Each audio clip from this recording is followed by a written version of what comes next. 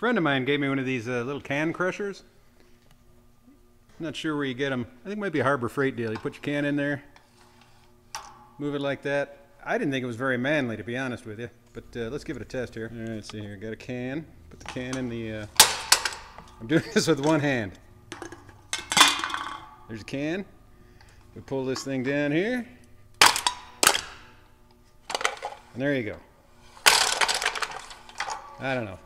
I think we can do a little better. Here's what I'm thinking. I'm thinking this this one here has got to go. So let's get rid of that one. It's not very cool. Let's get a little more aggressive.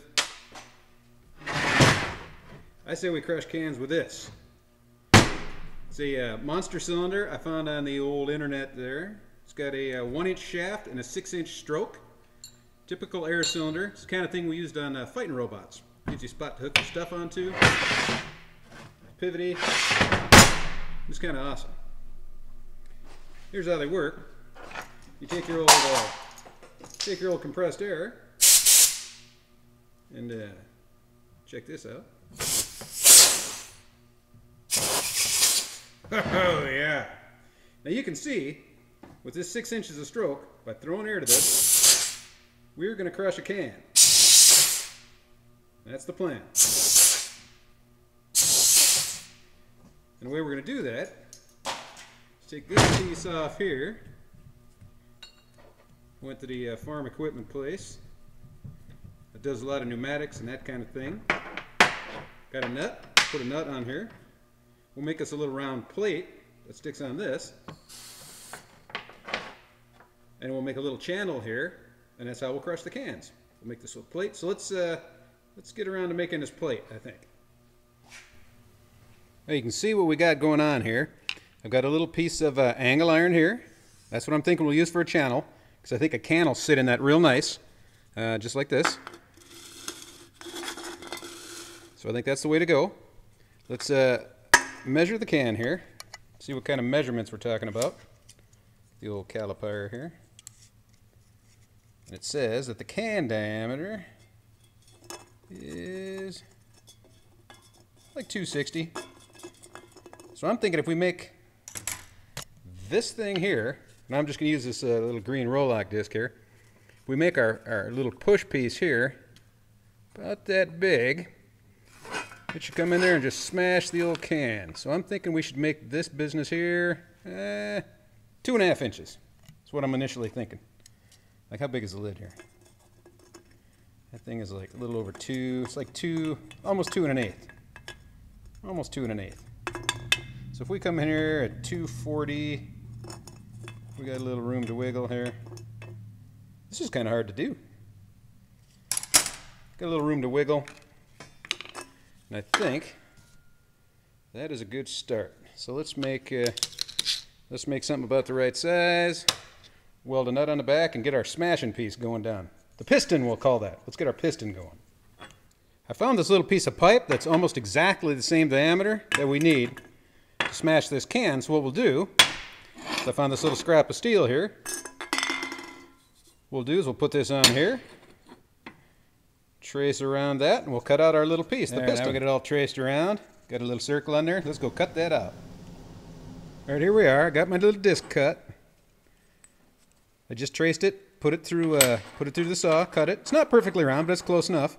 You know, after I did this the hard way, I realized all you'd have to do really is just go get a standard hole saw and make it the right size, and then it would have been perfectly round. You just cut it with a saw or a drill press or something like that. So you could use this way or the way I did around. You know, just trace it and cut it out and clean it up. So now we'll take this piece here. We'll center up this nut right there.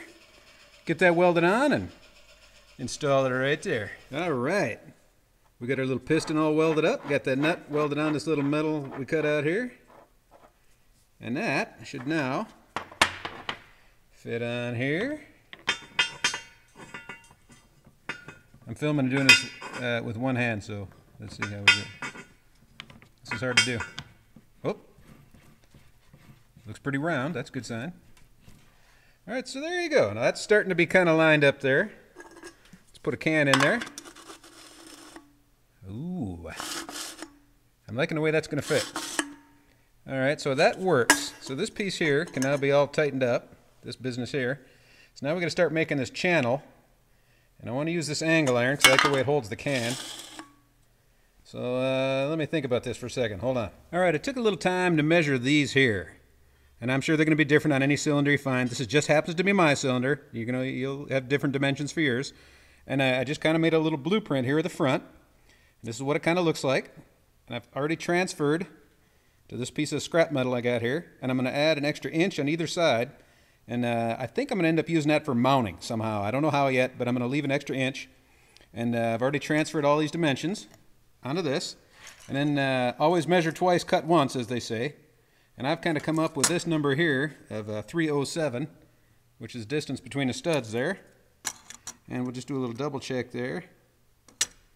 That's 307 right on the money. And what do we got here? 307. So it looks like everything's right on the money. This baby's ready to cut out. That's what I think. All right, we're over here on the drill press, and this is just a quick little fun thing. I've got the center hole cut out here, but I see a lot of guys, like newer guys and guys that are just learning fabrication. If you're going to drill a half-inch hole here, they'll just take the half-inch bit and just ram it through the steel. It's always best to drill a pilot hole, and that's what these are. It's a little pilot hole. Already goes all the way through. It's ready to go. Take your big bit and then chase it after the old pilot hole, and your bits will last longer and the drilling will be easier. That's a little something for you right there. All right, we got the plate cut out. Let's see how she fits here. Oh man, like a glove. All right, so that looks pretty good. Now we got to figure out how to make the rest of the gizmo come out of here with their little channel and see what that gets us.